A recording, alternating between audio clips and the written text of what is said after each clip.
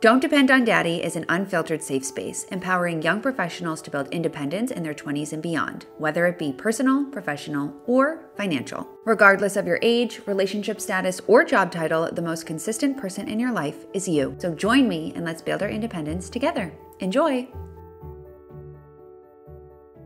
Hello, and welcome back to Don't Depend on Daddy, the podcast. My name's Michaela. I am your host, and I'm super excited because today we have a guest on the show, Courtney Johnson. I'll get into that in a moment, but I'm going to run through our housekeeping super quick. So first things first, as always, if you don't have the personal finance dashboard, you should totally get it. The personal finance dashboard is my signature financial planning tool. You can get $10 off using the code podcast1. And second, if you have not ordered my book, Own Your Career, my latest book that came out this past July, or my first book, Own Your Money, you totally should. I have copies of both of them right here. These make an amazing gift for anyone in your life who is trying to get their financial act together. If they're trying to overhaul and recalibrate their career, they can definitely benefit from either of these books. And of course, you can get them on Amazon, Barnes & Noble, Target, anywhere you purchase books. They're also available via audiobook and on Kindle with an ebook. Okay, now that we've got that out of the way, I'll give you a quick little background on Courtney and what we're going to be talking about, and then I'll pivot right over to the episode. So Courtney Johnson is a personal branding expert and content creator based in Austin, Texas. She shares tons of tips and advice about like growing on LinkedIn, building out a personal brand, how to stand out on social, how to like navigate your career and really stand out at work. And honestly, so much more than that. She's great on LinkedIn and TikTok. I think those are her two main platforms. I've been following her for quite some time. In the episode, we discuss personal branding, social media, being seen and the fear of being seen, how to get started building a personal brand, and so much more. What I do want to emphasize is a personal brand, and we talk about this a little bit, a personal brand doesn't have to be public or external facing, which I think is what a lot of people think it is. Like you have to be growing an audience on social media. Your personal brand is really who you are as a person, right? It's how you show up in your life. It's how you show up at work. It's how you're perceived. And you actually have a lot of control over building out your personal brand in your own real life, not on the internet, through your actions, both at work and in your life. So this is a really interesting conversation. I'm super excited to get into it. Courtney is one of my favorite creators. I took her LinkedIn cohort back in June. It was fantastic. So definitely something to consider if you're looking to get started on LinkedIn and really learn how to leverage it as a tool. And with that, let's get into the episode. Hi, Courtney. Thank you so much for coming onto the podcast. Could you kick us off by sharing a little bit about you, how you got started on social media, and maybe like your career background? Yeah, so my career has always been in marketing and sales, mainly for a lot of tech startups. And I got into social media because I was creating social media strategies for my clients. And in these strategies, I would have like 90% of the budget and the resources put towards the brand social media and brand marketing. So like the brand email campaigns, the brand blog, the brand Instagram page, and then 10% of the strategy would go to a personal brand. So maybe that's the founder, maybe that's the CEO, maybe that's a person on the sales team. And every single time, like this is out of 50 plus clients I had worked with, every single time without a single exception, the 10% of effort and budget put into personal brand would supersede the results of the 90% of effort put into the company brand. So I realized that there was a pattern. So I went off on my own and started just ghostwriting and managing personal brands freelance. And then I was doing it for so many other people and making other people money. And I was like, all right, I got to do this for myself now. Yeah, I totally feel you on that. Because I mean, when I started Break Your Budget, it wasn't with the guise of like starting my own personal brand. I feel like I learned about personal branding after the fact, but it was when I realized that sharing more about who you are and your journey is actually what makes the biggest difference in monetizing and like building trust and everything, that everything in my business started to change. So I'm curious when it comes to personal branding, because this is a question that I get all the time. I'd imagine you get it all the time too. Is having a personal brand necessary? Is it something that everyone should have? And is it only for people who want to work freelance? Okay, great question. I don't think that everybody is called to create a personal brand. I don't think everyone is interested in it. And I don't think everybody needs it. But if you have certain goals, you definitely need it. For example, I work with a lot of VCs that will straight up turn you away if you don't have somewhat of a following, if you don't have somewhat of a credibility online, if you don't have somewhat of an audience that's already excited to buy your thing. And I'm not saying that you can never get fundraising if you don't have a personal brand, but it's going to be a lot harder for you. It's going to be a lot harder for you to get freelance clients. It's going to be a lot harder for you to get a speaking career. Now, again, not everybody wants that, but if you do want some of these public facing goals in your career, yes, it is pretty necessary. And is it just for those who want to work freelance? Absolutely not. Definitely not. It is for those, really anybody that has big goals, because personal branding is really just a reflection of like public perceptions of unconscious biases. And I mean biases in a neutral way, not necessarily negative biases, but let's say that your goal is to be a CFO one day and you want to be in C-suite, and right now you're just an analyst. A lot of that is going to be the perception and biases that people have towards you. So maybe you want to start to curate biases around you being a leader. So maybe you want to start hosting webinars for your company and putting those on LinkedIn. Maybe you want to start stepping out a little bit more publicly. Maybe you want to, fundraise one day. That's a great way. Like, it's great to start your personal brand, but definitely not just for those who work freelance, although having a personal brand as a freelancer is definitely going to help you get clients. That's a really interesting way to describe it, because I feel like the natural association that people have for building a personal brand is becoming an influencer or a content creator, when really what building a personal brand is just is sharing your perspective in a public forum. So I'm curious, from your perspective, if you had to describe like what a personal brand is to a fifth grader, how would you describe it? I would Kind tell of a them yeah, I would tell a fifth grader that personal brand is how your friends see you, how your teachers see you, how other parents see you, and how they talk about you. And you could actually change that. So if your teachers see you as a kid that doesn't really work hard, you can do actions that will make them perceive you as someone that does work hard. If you're seen as a cool kid, you can do actions that will make you not a cool kid. You can transform how other people see you based on your actions. So, yes, this can mean publicly, but it can also mean in a smaller setting. For example, you don't have to post anything publicly to have a personal brand. Maybe you're just focused on building your personal brand internally at your organization. That could be how your calendar is set up and your boundaries around your calendar. That could be your Slack profile picture.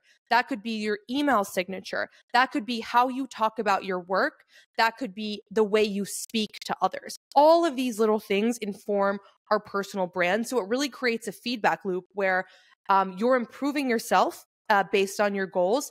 Other people are seeing that and reflecting back to you, and it creates a feedback loop. Okay, that's another really interesting perspective, because I was going to ask you how having a personal brand fits into your broader career, whether you want to work a corporate career or go freelance, because I feel like people online, viewers specifically in creators, are very split around like, I'm going down the corporate or I'm going down the freelance. I do think even though we see a lot of people who have a corporate job and have a side hustle, that is the minority of people. It's the people who are showing up online. So if someone was thinking about building a personal brand publicly, let's say they want to grow an audience online, but they don't necessarily want to be perceived as an influencer, what kinds of tips would you have for someone who wants to get started? And where on social media would you tell them to start? Well, the first thing that I would say is the fear of not wanting to be an influencer. I would tell them you got to get over it, because everyone is an influencer. Your grandmother is an influencer because she texts her friends on WhatsApp and sends them pictures of her shoes or the things she saw at Marshall's. Like, every single person on this earth is an influencer, so get over it. First tip, pick one platform, any platform, post one time per week for 1 year. And that's going to give you an amazing setup. It's extremely minimal. It's still going to get your results, and it's going to get you in the habit and get you comfortable posting. So start there. It is like even one time per week on one platform for 1 year can really bring you a lot of opportunities. So that's the first tip, one platform once a week for 1 year. Second tip is be authentic to you. Do not put yourself through a filter of how you think you should show up. For example, let's say you're a graphic design freelancer, but you also are really interested in, I don't know, a certain cause. You're really interested in supporting local farmers. And then you also love CrossFit and you also love your dogs. But you're like, oh, no. I should only talk about graphic design. I can't talk about all these other things because I'm going to confuse my audience. No, talk about everything. Share everything you're interested in, because you might find little niches that you didn't even know exist. Maybe there's a dog toy company that specifically wants to work with you because you're a graphic designer and they've seen your content around how you love your dog. Like, so maybe you also speak Spanish and you posts in Spanish. Well, maybe there is a project for you that you have to be bilingual for. Like, there's all this magic that happens when you share who you truly are. So the second tip is don't try to filter yourself and don't try to stick to only one topic. If you have other passions, post about everything. And the third tip is it's a skill. Like, don't assume that your posts are immediately going to get like millions of views. It's the same thing as learning an instrument. Like, you're going to have to learn a broad set of skills. You have to learn how to read sheet music. You have to learn how to move your hands. You have to learn how to understand the lingo. It's the same as creating content. It's not just one skill. It's kind of a whole library of skills that you have to learn and that you're going to continuously iterate upon. So have patience with yourself. Those would be my top 3 tips. So many amazing things that I want to elaborate on with that. First being that it's a skill that you actually have to learn to do. I think, and I'm sure you feel this way too, content creation is one of the most under-respected skills that exists in the workplace, job market, whatever. I feel like so many people think that being an influencer or being a content creator, posting videos on TikTok is the easiest, simplest job in the world. It's so funny because I saw a creator this morning, Wishbone Kitchen. I don't know if you follow her. I'm sure people listening to this do. She just bought a house on the Hamptons. And all of the comments, I'd say half of them were positive and the other half of them were like, is everybody just a rich influencer now? And what I found so interesting about that angle is that I think people really do sincerely think that creating content and building a platform and a personal brand and monetizing it to this level, the level to buy a house, is like a really easy thing to do, when it's actually such a difficult skill to get to that scale. And it does take a lot of time, like years and years of building up how to do it, how to perfect it or perfect it in your own tone, how to find your people, how to integrate everything, kind of that second point about sharing all of your different interests. And so I'm curious if you agree, disagree on content creation being an under-respected skill. It absolutely is an under-respected skill. I think that's because it's, I don't know, a lot of skills and jobs that are mostly females tend to be under-respected. So there's that gender play there that could definitely play into it. It is so hard because you're not just creating content. Like, people think, oh, you post and then you get paid money. Like, it's not that simple. There's the entire operations aspect to your business. There's a financial aspect to your business. Then there's, if you actually want to monetize it, either working with brands or creating your own offerings and your own product, then boom, like you're a product business or you're a media company. It's definitely under-respected. It is such a valuable skill though, because you have leverage. The leverage, like, I could sell one ad deal with a client for like a few $1,000s. Now, if I had double my audience, instead of $4,000, I can sell it for $8,000 with no extra work. So I think that's where people start to get upset about it, is because of the concept of leverage. However, there are so many different types of leverage, and people don't shit on the concept of leverage when it comes to like investing. So why do they shit on the concept of leverage when it comes to like audience? Yeah, no, that's a very interesting way to put it because I completely agree. And I don't know if I'm just like more tuned into the negativity online than I am with the positivity. But I have been noticing that tone, especially with creators who have been in the game for a while and probably got in at just the right time. I think a lot of us who have been online and have become successful now, like everyone started 3 years ago before people realized what it was going to turn into. Um, but all that to say, it's an underrespected skill. I want to go back to that second point that you made a few minutes ago about only focusing on sharing one thing and how that actually is not the right strategy to take, because that resonates with me a lot when I started my own Break Your Budget and how I was so siloed. I only ever wanted to post personal finance content, and I dabbled in career. I still dabble in career content. And it wasn't really until the beginning of this year, end of last year, beginning of this year, that I started sharing more personal lifestyle content. And the amount of business that I've gotten from niche, not niche companies, but like niche compared to me, like skincare brands or homeware brands and things like that, is mind blowing to me. And so for someone who, let's say, is in that mindset of like, well, I want to have this very professional, forward facing image, do you have tips for how you can share more of the like niche kind of stuff or lifestyle-esque personal interests, we'll call them, content online without bearing too much? Because that's another line that I think gets really confusing is everybody feels like they have to go all or nothing. Like I either have to be a full lifestyle creator or I have to be a full professional skill-based content creator or whatever, if we're going to make the division.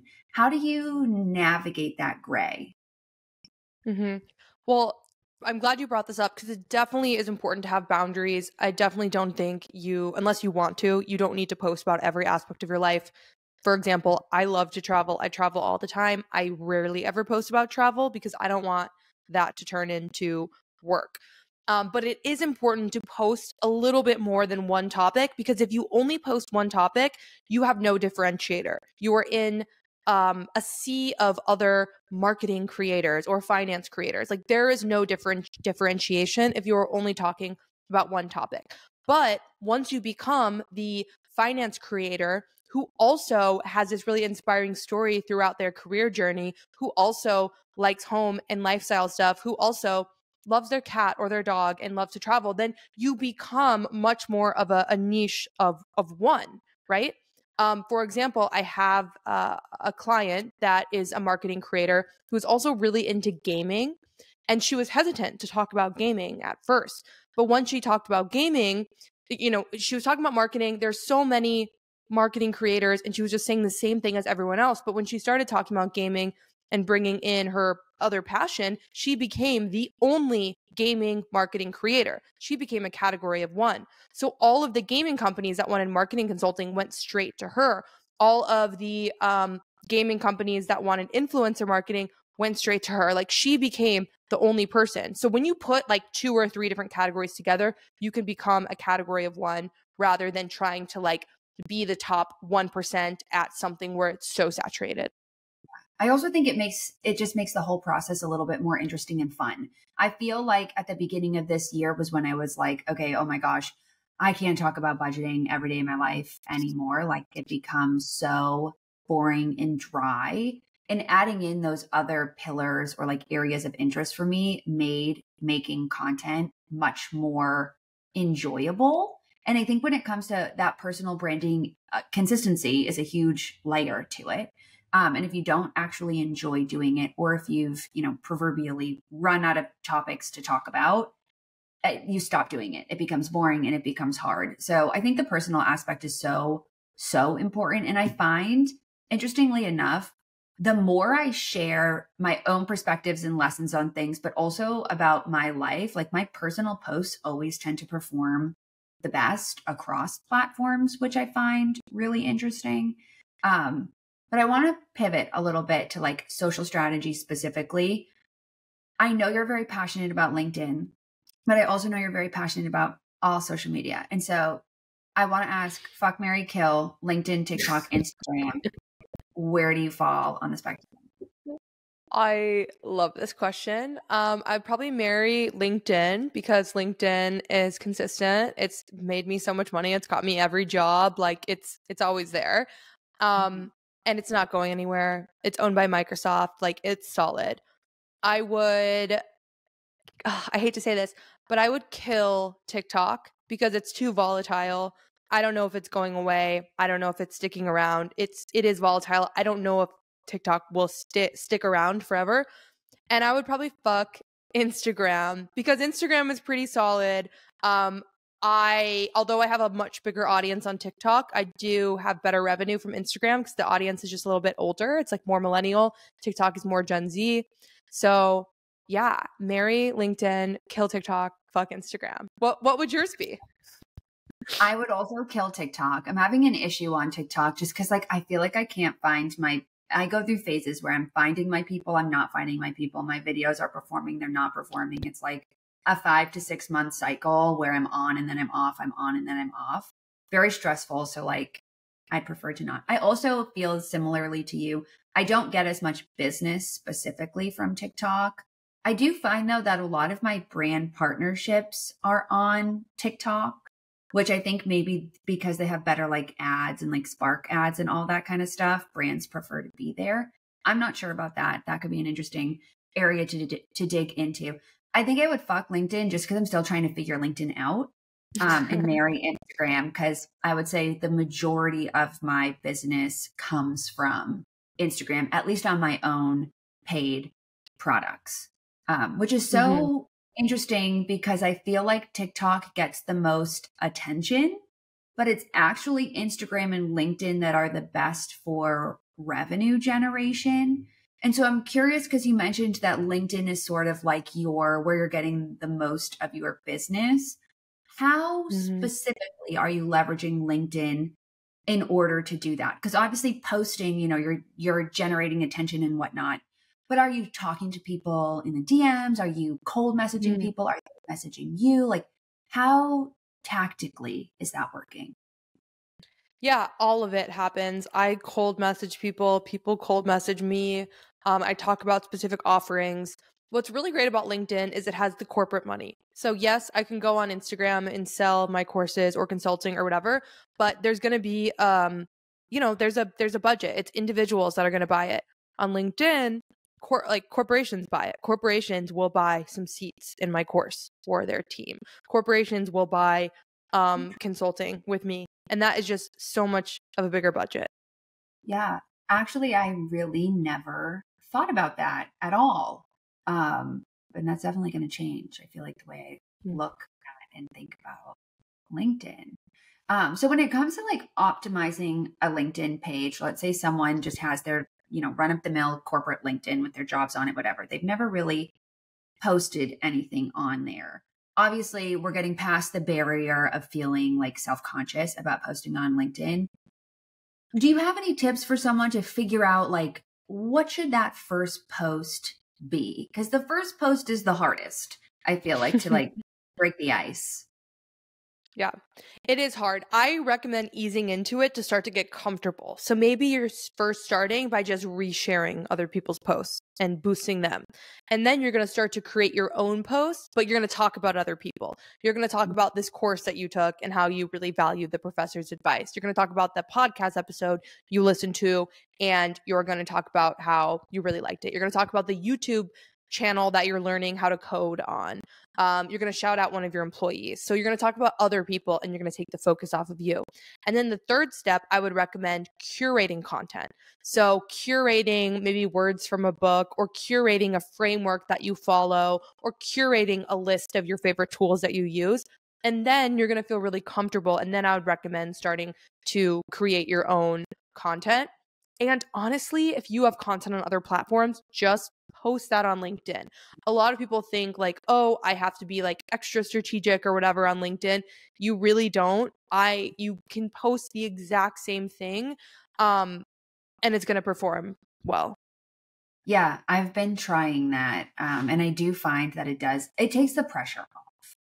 My Hmm. LinkedIn is still, infantile. We're working on it. But I do think that if you have posts in other places, it does make getting onto LinkedIn a lot easier.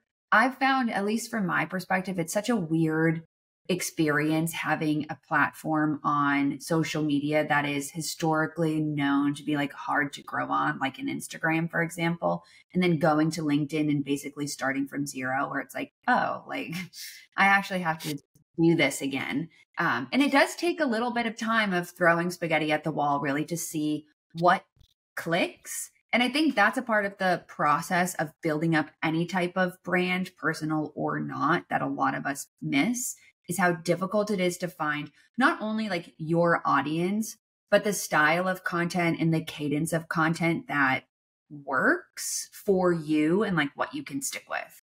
Hmm.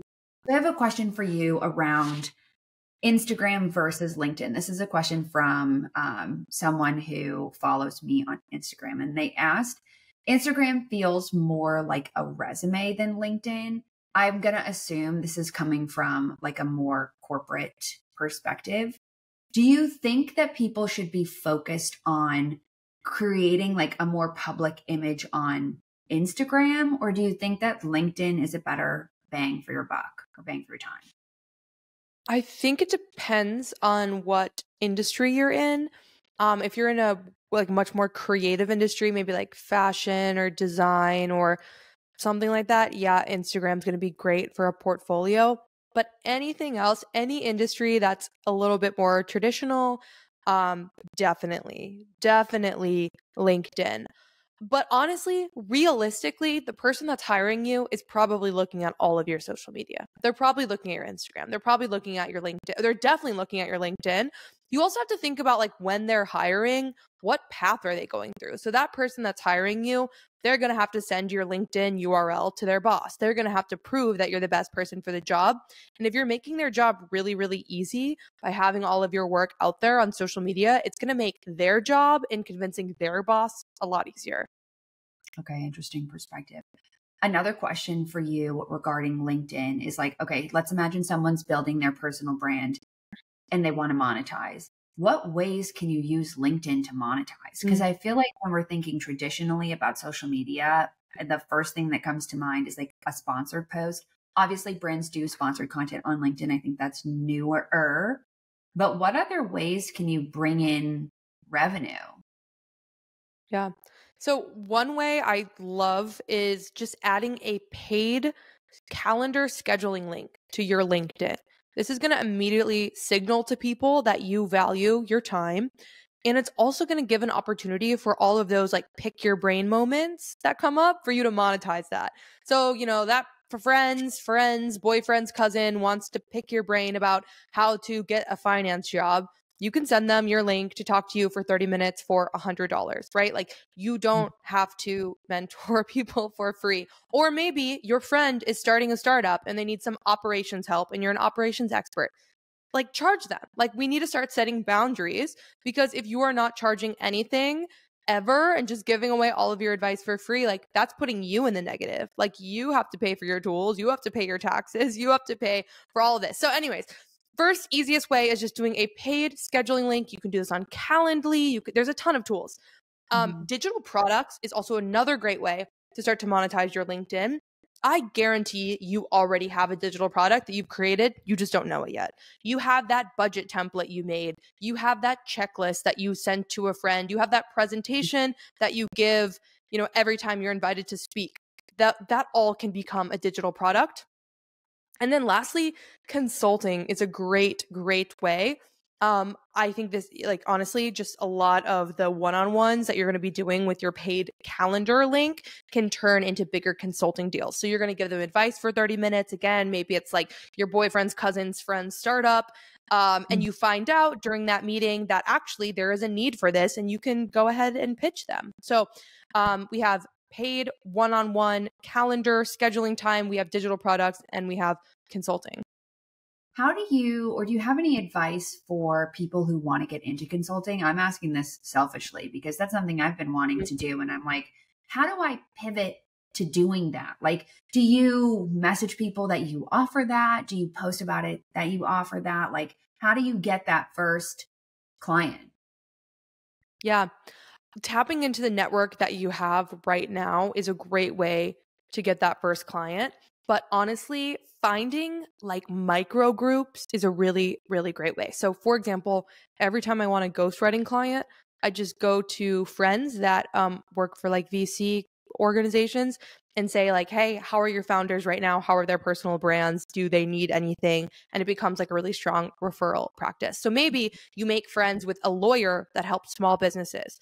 Can you tap into their network of clients of small businesses? Maybe you make friends with a CPA. Maybe you start to go to a co-working space that specifically works with small businesses. Like, it's really just tapping into networks.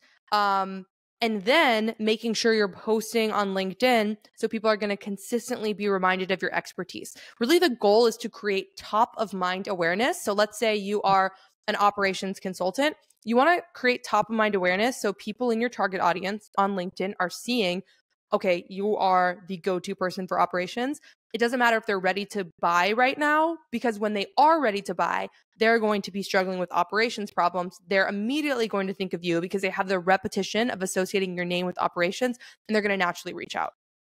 Gotcha. It's a lot of positioning. Okay, I want to wrap up. 2 more questions for you. One being, because you are, I would consider, a very successful creator who has monetized and built like a very successful business. What are the different ways that you have monetized your personal brand? Mm-hmm. Oh my gosh, I have a lot of revenue streams. So one is affiliate links. Okay. You can set this up at any size. Any size creator can set up affiliate links. I probably make like a few $100s a month from affiliate links. Then I have digital products, which are pretty passive too. You create it once, you can sell it forever. That's like a few $1,000s a month. I also have cohorts. So these are live classes that I do every other month-ish. So a little bit different than the than passive digital products. I also ghostwrite and consult for companies and for personal brands. I do brand sponsored posts.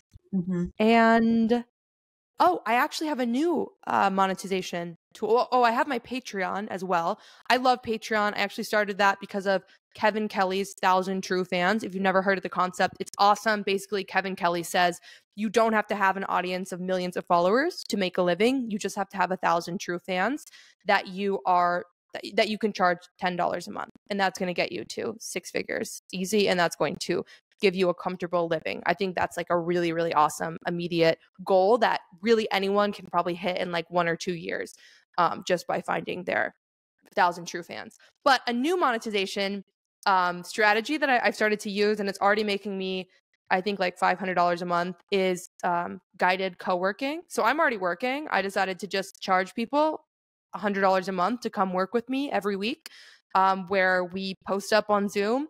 I share a little tip or lesson. We all share what we're going to be working on. We go into deep work for like an hour and then we share our wins. It's a really awesome, fun way to monetize what I'm already doing. And I think this is going to be a huge trend. And I highly recommend other people start doing it, especially if you can be specific with it. So mine is specifically content creation. People are going to come work with me on content creation. Maybe you could do something like, well, audience, there's lots of tips, but maybe Michaela can do something like your Monday finance check-in, and everyone's sharing how they're feeling about their finances, what they're excited about. Maybe you go through like, here's what I do to check in on my finances this is like my money church. And then at the end, you celebrate your wins, right? So I think that's a great monetization route. Do that. I have an inner circle. What I've found, I've had 2 main challenges with it. One is from a programming standpoint. I always feel like I need to be offering more than just that check-in, right? Which that might be a me thing. But the other challenge is, well, there's actually a few. Getting people to show up.